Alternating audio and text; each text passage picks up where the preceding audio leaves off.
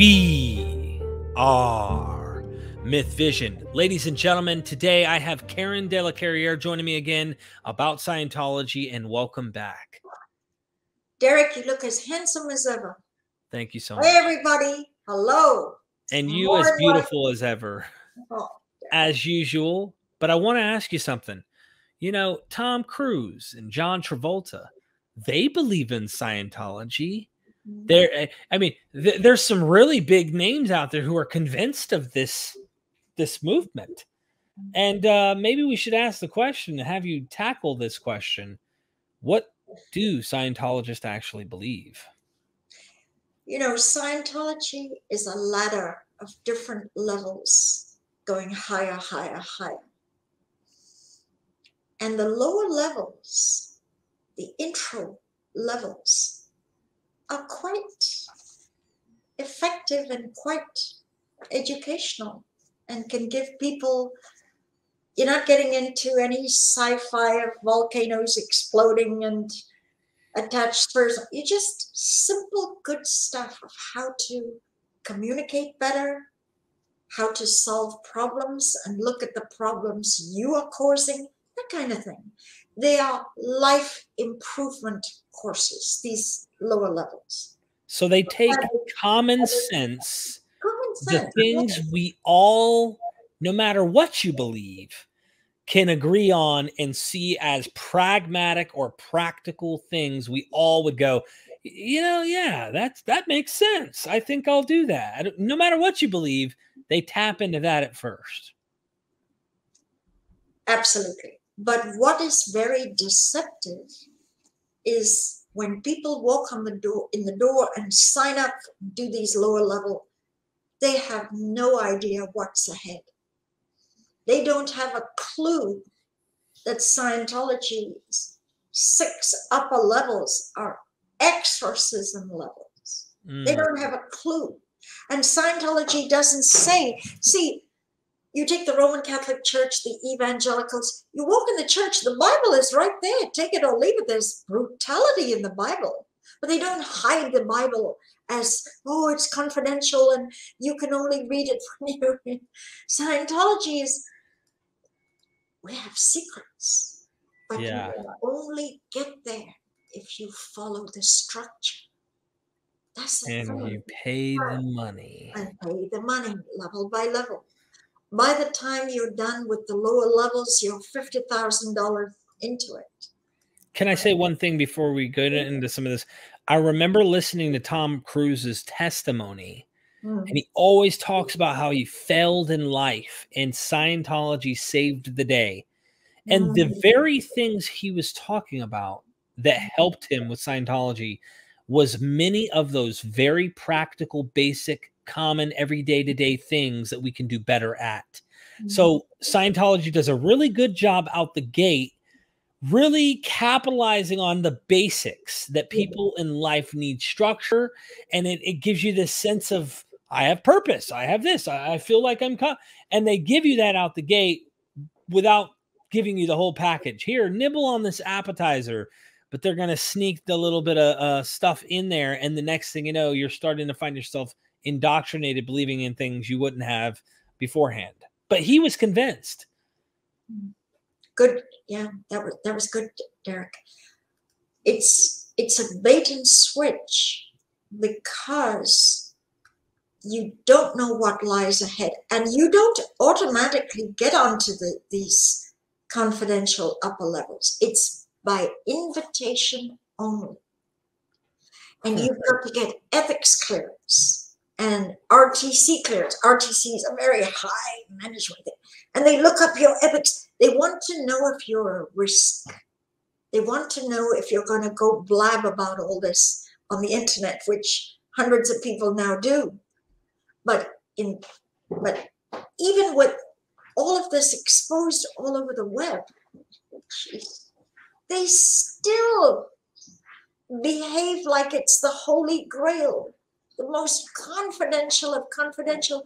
So what happens is you have to get sect checks and interrogatories to find out if you're OT eligible. And people are like drawn in. What are these secrets? I don't know what. Yes. And they pay, and they have all these interrogatories, and they confess their masturbations. They confess they were attracted to another woman, not their wife. And they go on and on. And then they go and see the ethics officer, and they do amends, penances for their crimes. It's a long runway. Then finally the day arrives, and they get a white envelope, and it has gold embossed markings. And the envelope, they open it, and it says, "You are invited to the OT levels." And they take a deep breath. It's like they are overjoyed. They have no idea what these OT levels are, but they did the runway and paid mega bucks to be on the ramp just to arrive.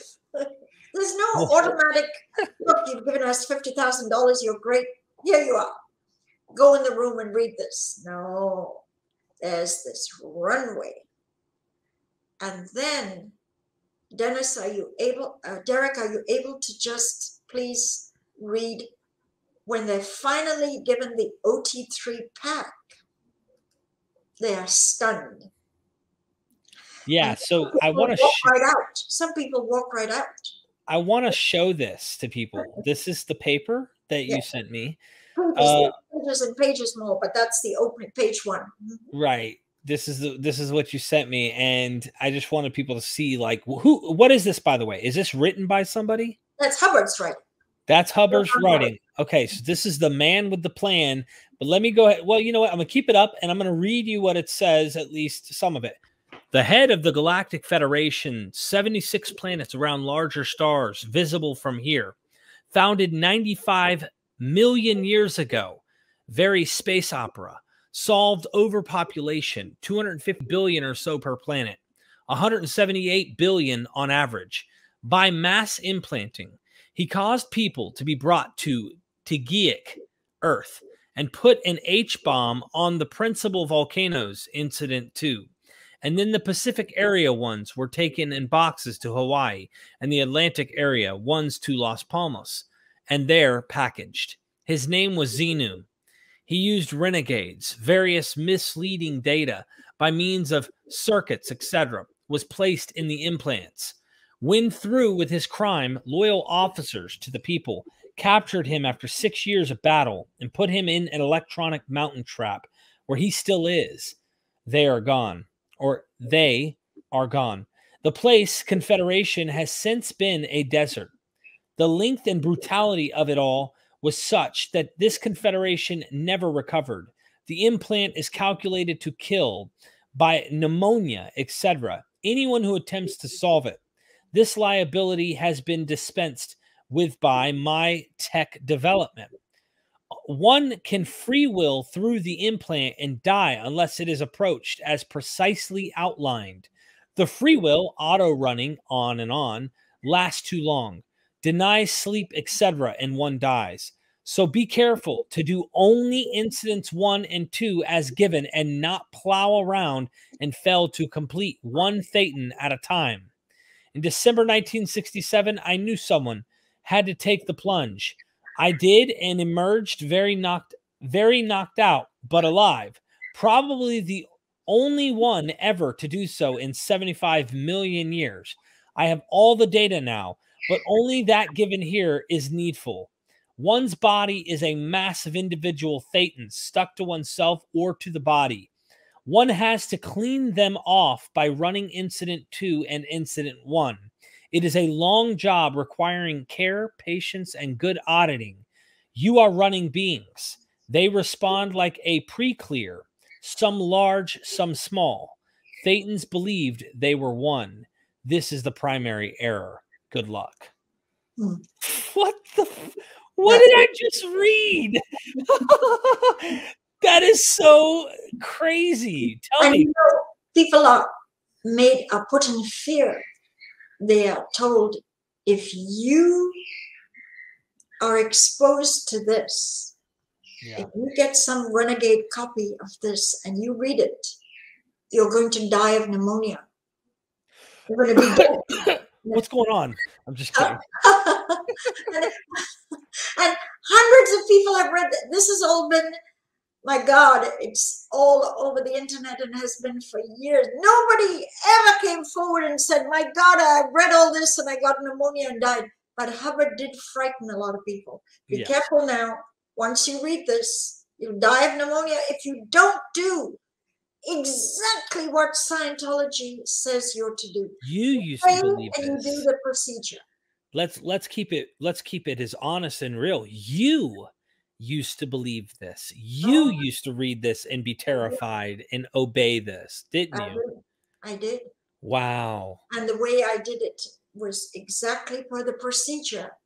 You look for a spirit around you and the meter reads, and then you send him to tell you which volcano he got blown up in, and he'll name the volcano, and you telepathically then send him to relive it and relive the implant. The implant is some pictures and thoughts put into your brain.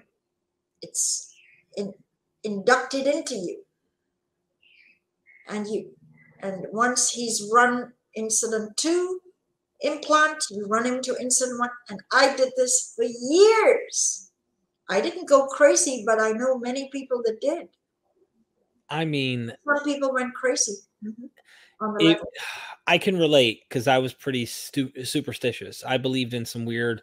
I burned CDs, music that I thought was evil and of the devil, and like stuff like that. So I was thinking there were spirits in them, and all sorts of stuff. But yeah, no. I'm trying to relate and just point out that there are many people who do that. It's just not the same kind of religion. But reading this is really weird because as you read it in that paragraph, or it's almost 2 paragraphs, it's one large paragraph in that he is telling you the very fear he wants to induce in you. You can die if you don't do this right. Which is kind of like an honor to anyone who's doing it and they are practicing it, because in their mind, the fact that they didn't die is evidence to them that they're doing it right. So it's like this weird self-fulfilling prophecy of being chosen and being special. Because I didn't die of pneumonia, just like Hubbard said, I know I'm on the right path. And it's almost a BS to yourself. You know what I mean? Brilliant. Did you ever tell yourself that? That's brilliant, Derek. That's such a good analysis. I left behind many friends, and anyone who hears me giving away their core secrets and discussing, they're thinking in their head, that Karen de la Carrière, she's going to burn lifetime for the next millions of years. She's going to be in blackness. She's going to be punished for this. Her karma is going to be worse and worse, and she's going to freewheel in the hell of what she's done by giving out these core secrets. Well, let me tell you, my life every year gets better and better and better since I left the cult.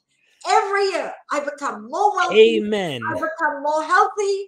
I become more willing to speak. So you know what? I'm not You are doing the right thing, Karen. You're telling the deep, dark secrets, and you're being transparent about the tomfoolery that, you were caught up in. I was caught up in it. Like, I get it. And what you're doing is masterfully explaining and expressing the reality of it. Because a lot of people who've come out of this, I've heard of them and I've seen them. They're still practicing Scientologists who've left the whole thing.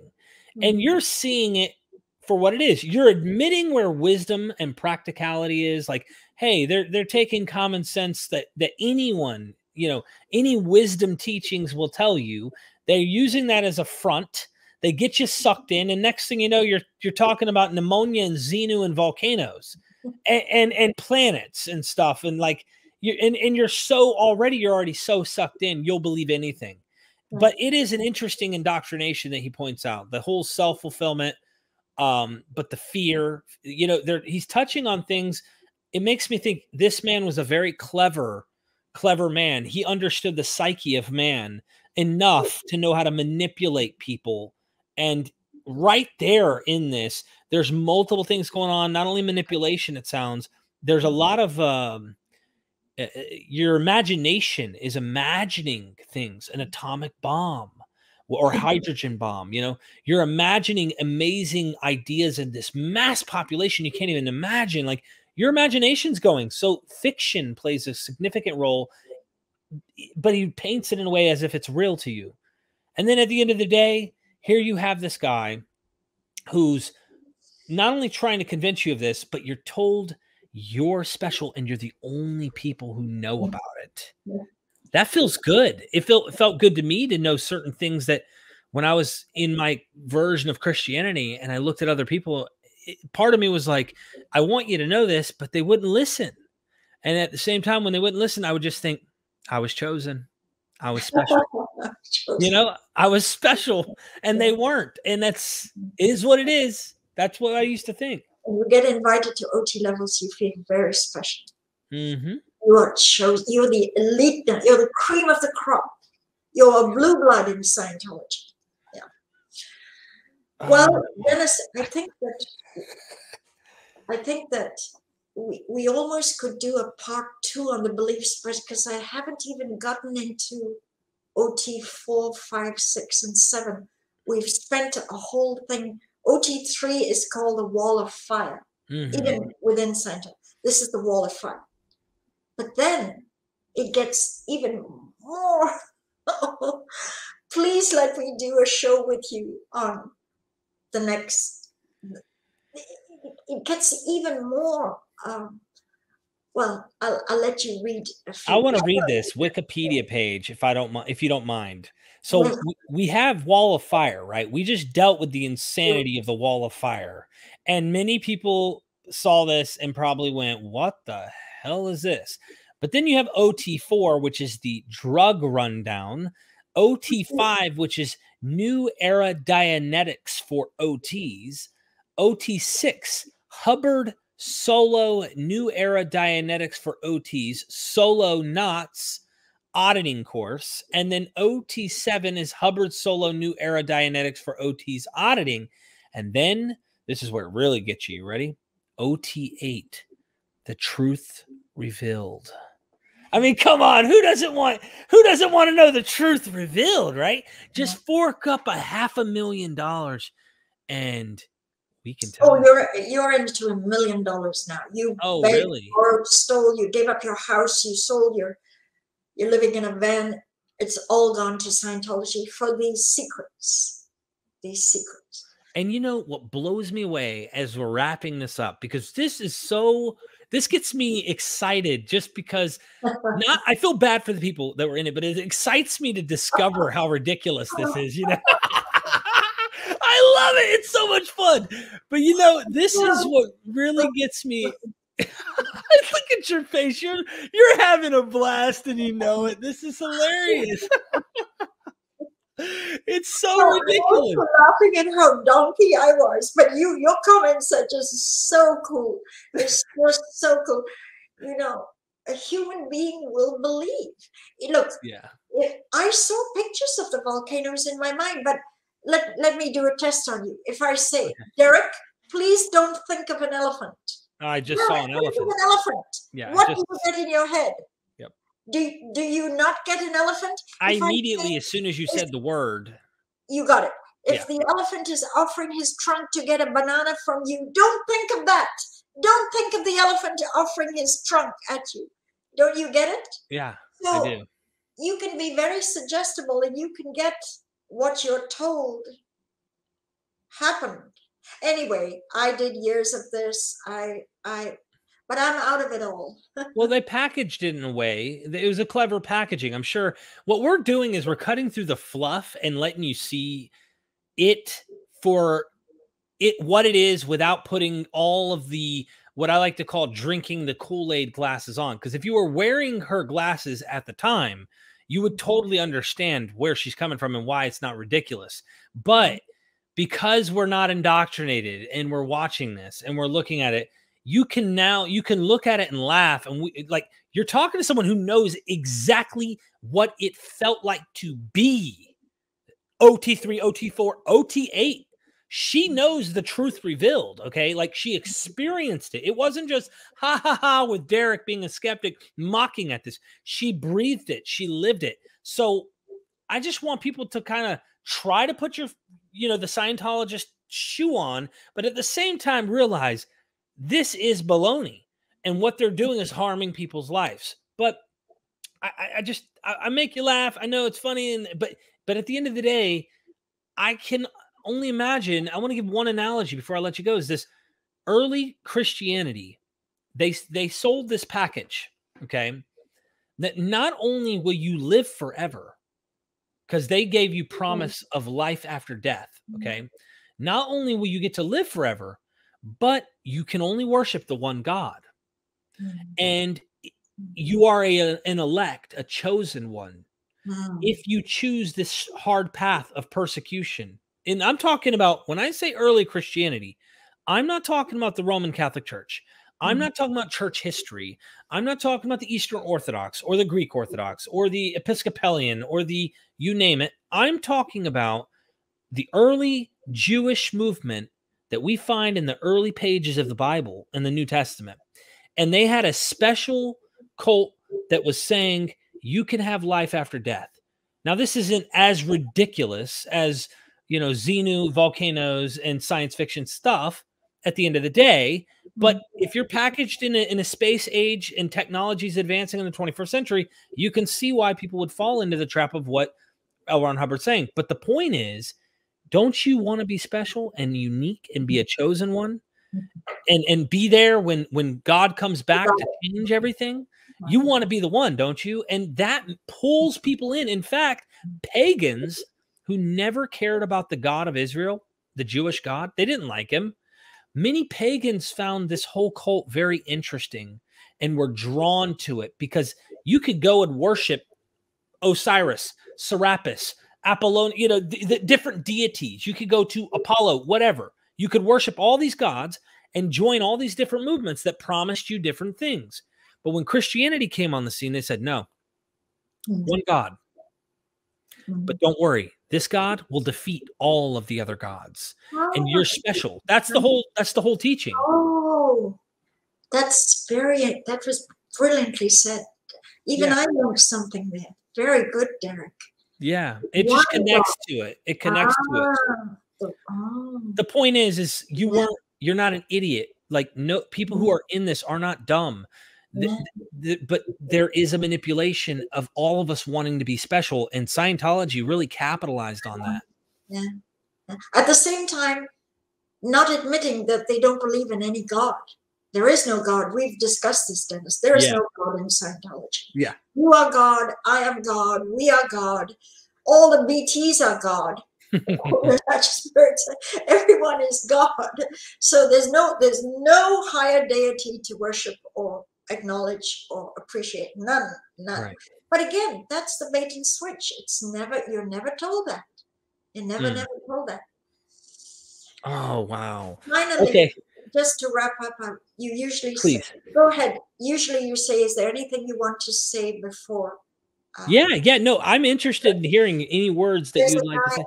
Well, there is a very, very famous Hollywood director and producer called Paul Haggis. And he won 2 Academy Awards. One was for $1 Million Baby, story of a female boxer. $1 Million Baby won Best Picture.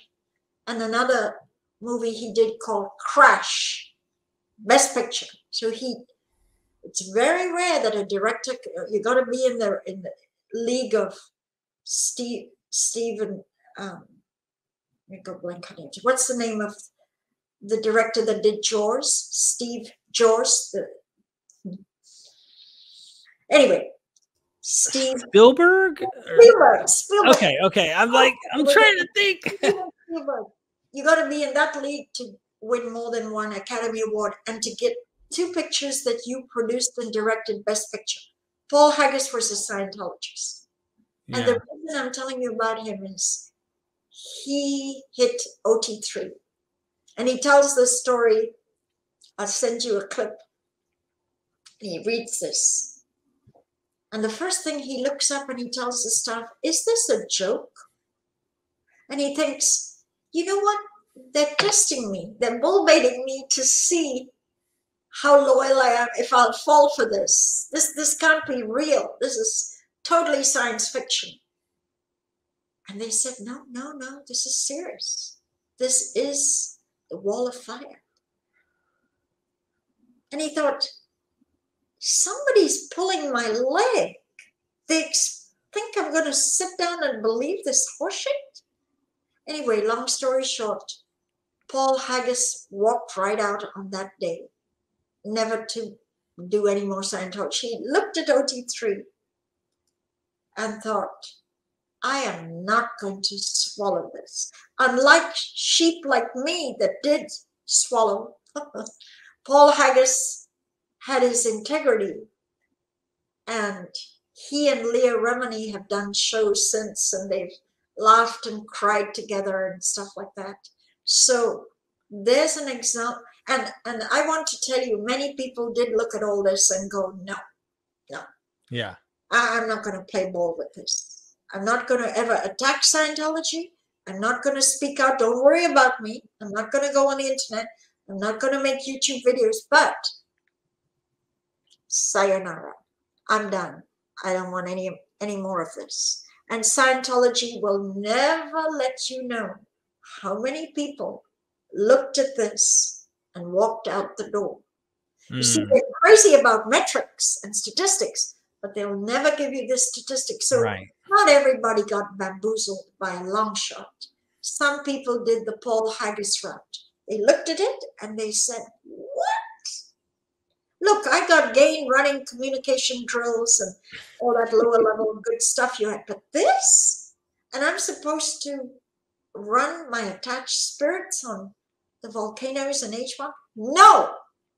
And they walk out the door.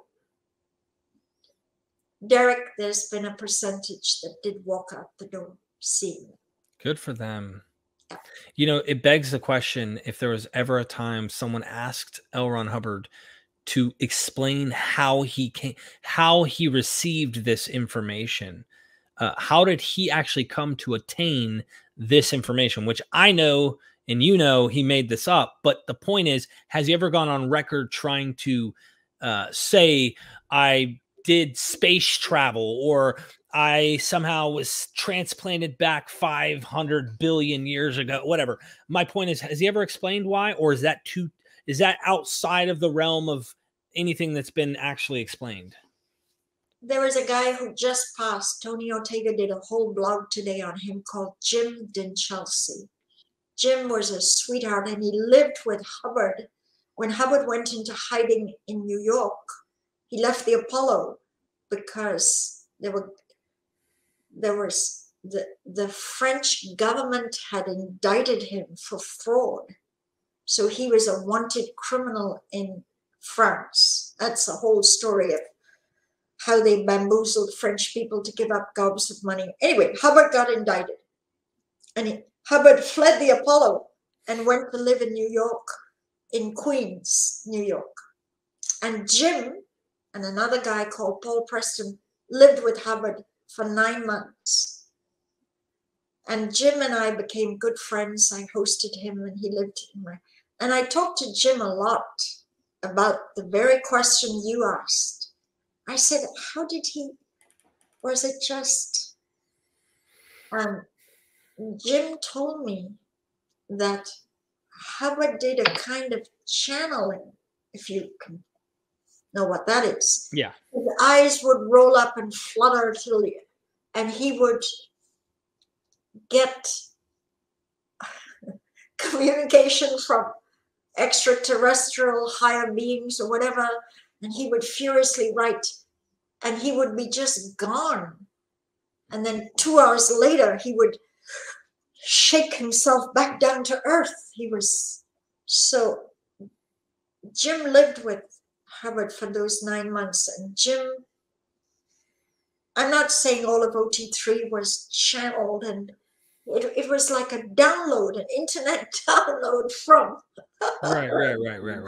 So what do you make of that? I mean, there's mystery after, who knows? Yeah. That is someone who lived with him by all record, there's no question.